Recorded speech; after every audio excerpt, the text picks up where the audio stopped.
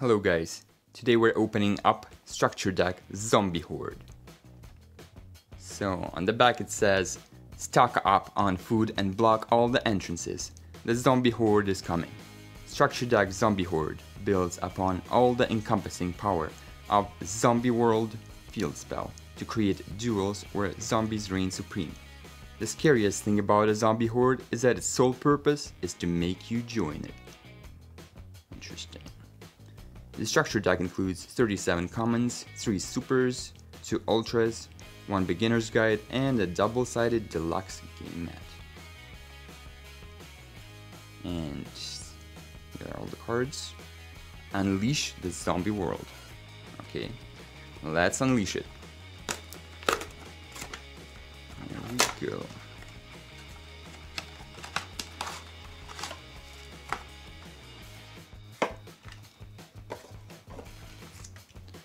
Here's our starter guide.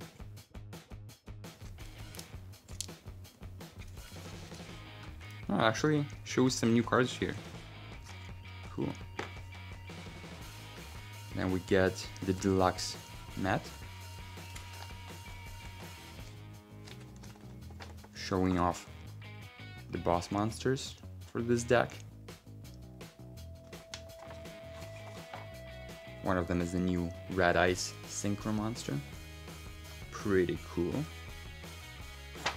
Oops, yeah.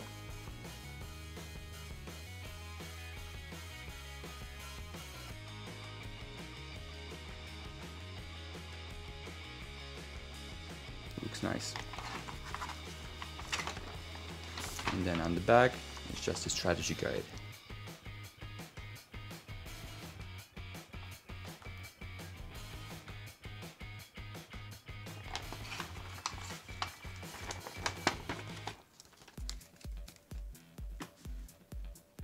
Okay, and here's the deck.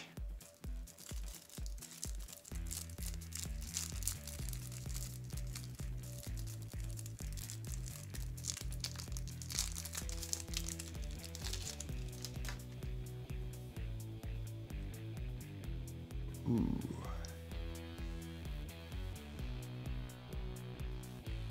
Red Eyes Zombie Necro Dragon. Pretty cool. So it requires 1 tuner and 1 non-tuner monster, 1 or more non-tuner monsters, and gains 100 attack and defense for each zombie monster on the field and in the graveyards, which is pretty easy to do with Zombie World on the field. So he can boost up his attack really high. When another zombie monster is destroyed by battle, you can special summon 1 zombie monster from either graveyard to your field. Only once per turn though. Pretty nice effect though. Because with Zombie World on the field, all monsters are zombies, so you can destroy your opponent's monsters and special summon them to your field. Cool. Then we have Tatsu Necro. If this normal summon set monster would be used as a synchro material, 1 monster in your hand can be used as 1 other material. So he makes it easier to synchro summon, especially if you want to summon this level 7 guy, so you just use the level 4 guy in your hand and you're good to go. If you do this, all monsters for that summon are banished instead of being sent to the graveyard. You cannot special summon monsters except zombie monsters. Pretty cool. Makes it easier to summon, to synchro summon, but it banishes your monsters. Interesting. Ooh, nice. Here's the big boss monster. This guy looks epic. Doom King Baller Drock. He's a baller. Yeah. Really awesome. And he has awesome effects too. So during the standby phase, if a face-up card is in a field zone and this card is in your graveyard, you can special summon this card in defense position. You can only use this effect once per turn. And then once per chain, when a zombie monster except this guy activates its effect, except during the damage step, quick effect, You can apply one of these effects, but you can't apply the same effect again this turn. So you can either negate that effect or banish one monster from the field or graveyard. And the banish effect does not target, which is really awesome. Really great effects. So when the zombie world is on the field, all monsters are zombies. So you can negate your opponent's effects or banish your opponent's monsters. Amazing. Then we have Necroworld Banshee, which is like terraforming for zombies. So, zombie world in the field zone cannot be destroyed by card effects. Also, neither player can target it with card effects. Quick effect. You can banish this card from your field or graveyard. Activate one zombie world directly from your hand or deck. You can only use this effect once per turn. She lets you activate zombie world right from your deck. Awesome. Doesn't even add it to your hand, so she cannot be ashed. Nice. And then we've got a new version of Glow Up Bulb. Now this one is Glow Up Bloom. I really like the artwork here. You can see a bunch of skulls in the background. Very cool. Very creepy. So it's a level 1 tuner. And if this card is sent to the graveyard, you can banish this card from the graveyard to add one level 5 or higher zombie monster from your deck to your hand. Or, if Zombie World is in a field zone, you can special summon it from your deck instead. Also, in either case, you cannot special summon monsters for the rest of this turn except zombie monsters. And you can only use this effect once per turn. Great effect, really cool. Okay, and then we have the reprints. So first we have Kasha, the original Red Eyes Zombie Dragon from the last zombie deck, structure deck we had. Malevolent Mech Gokuen, cool. Endless Decay, Paladin of the Cursed Dragon, Immortal Ruler, Zombie Master, pretty good reprint, Tristan, Knight of the Underworld, Mizuki, great card, Gozuki, also pretty good, Shuten Doji, nice,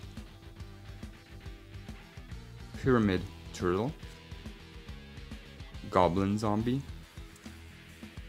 Isolde Belle of the Underworld, Shiranui Solitaire, very good reprint, Unizombie, classic, Marionette Might, pretty old school card, very creepy though, Beast of the Pharaoh, Escape Ghosts, cute. And then we have Zombie Necronize, the new version of Change of Heart for zombies. So if a level 5 or higher zombie monster is on the field, target one monster your opponent controls. Take control of it until the end phase.